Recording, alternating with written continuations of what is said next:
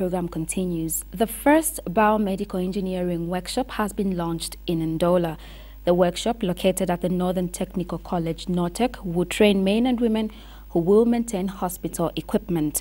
And Health Deputy Minister Dr. CHILUFYA says government will continue to invest in biomedical equipment as they play a major role in providing quality health services. Shireen Masupelo now reports.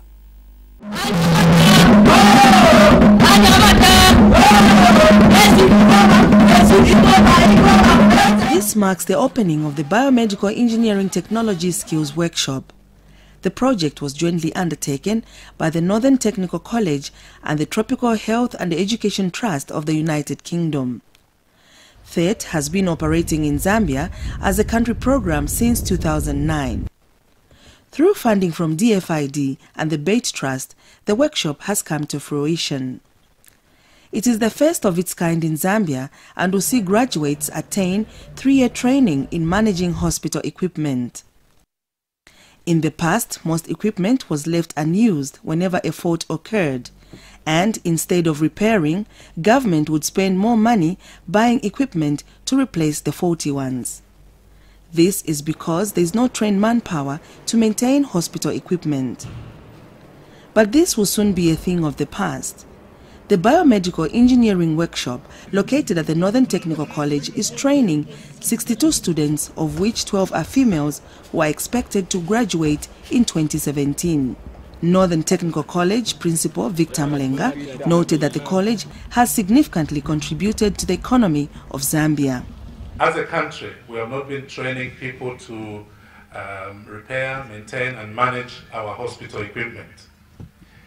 And what that has meant in the past is that sometimes hospital equipment has been put aside because of minor faults, and we've gone to buy big and new equipment because we've not had the expertise to repair the equipment which has broken down. But we can have people who are specifically trained to repair, maintain and manage our hospital equipment.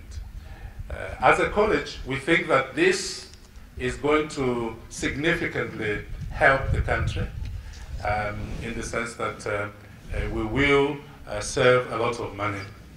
Tropical Health Education Trust THET Program Officer Edward TONKIN noted that a milestone had been reached in Zambia as the quality of healthcare will improve when equipment is well maintained. We're very proud to be involved in this course in particular. Not only is it the first pre-service training course in biomedical engineering in the country, but also within the immediate region. In this sense, it's a huge innovation that will have a huge impact on the health service in this country. It's a unique, innovative and sensible answer to the issues surrounding medical equipment in Zambia. And the issues are not insignificant. Because it is not simply purchasing more equipment that will lead to improvements in health service in this country, it's about properly managing that which is already here. Investment in human resources, in quality, locally trained maintenance staff, is the best thing we can do to ensure the continuity and improvement of health services reliant on equipment in Zambia. THET Trust representative Bill Osborne said ordinarily his organization does not fund government programs, but because biomedical engineering will benefit both government and mission hospitals, they decided to be part of the program. There are so many mission hospitals around the country and health centers that have equipment, and there is absolutely nobody to really maintain them. And I'm sure that the government is not going to grab all the graduates and let them only work in government hospitals. I'm sure this will be a great benefit countrywide. And there is so much equipment.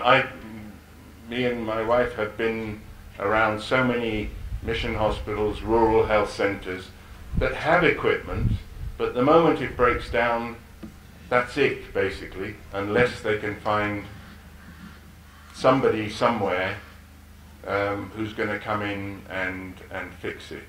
So I think this is an absolutely splendid course that is going to be as I say, a huge benefit to Zambia, and we as the Bike Trust, and I speak on behalf of the trustees, are very happy that this is now being officially opened. Muzano Simumba is a director in the Ministry of Education, Science and Vocational Training and Early Education. He says the workshop will not only benefit Zambia, but some neighboring countries. Allow me to categorically state that the government and the entire sub-region, or Zambia as a country and the sub-region, of course with an exception of South Africa and Kenya, we are lacking in the personnel, or such personnel, that need to help manage, maintain, and repair health equipment and machinery. But also, we need to have graduates that are competent in managing modern biomedical equipment, as we have seen that the government in the recent past has been buying quite sophisticated medical equipment. Health Deputy Minister Dr. CHILUFYA maintained that diagnostic services play an important role in the provision of health services. He says that's why government has invested in biomedical equipment. A case in point is the recent procurement of equipment that will be distributed to all the specialist hospitals to support renal dialysis. Equipment that has been procured to support both diagnostic and therapeutic services in cardiology and UTH, the cath lab, the CT scans that have been procured and distributed to the various specialist hospitals. One major setback has been the inadequate capacity to provide preventive maintenance of this equipment and also to take corrective measures when this equipment breaks down. For this reason, in the various hospitals across the country, you find equipment bought at colossal cost, marooned, and not being utilized.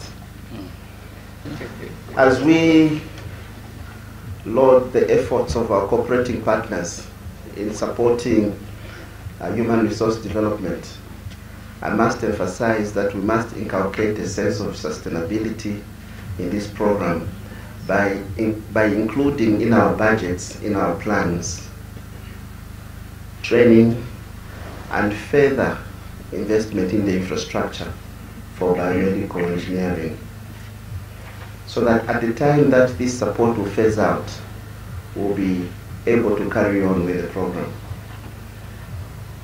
The Minister of Education, we want to thank you for partnering with the Minister of Health and ensuring that we develop human resource to support the provision of quality health services for the people of this country. Second-year student NATASHA KAMPENGELE pledged to put the training to good use. We as students are so happy and excited to be a part of this great development in our nation. Our appeal to the Ministry of Health is to adequately prepare for us by offering workshops that are well equipped with all the necessary equipment to enable us to contribute positively to the healthcare delivery for the benefit of our great nation. Meanwhile, Chris Moore, the biomedical engineering specialist, is happy to be part of the program. He's also undertaking training of trainers courses for the Zambian lecturers. NORTEC has now allocated 6 trainers, or is in the process to do this, to become a biomedical trainer. The trainers are already training at NORTEC, qualified, but now will do biomedical. So that when I leave, maybe unfortunately at some point, that they can take over, and it's a real sustaining activity, because otherwise it's not very good. Zambia, like many low to middle income countries, faces many challenges in ensuring that hospitals and health centers have functional medical equipment. Therefore, the opening of the Biomedical Engineering Workshop at NORTEC is a step that will see hospital equipment being managed and maintained to enhance quality health services. Shireen Masupelo, ZNBC Focus in Ndola. Thank you, Shireen, and that's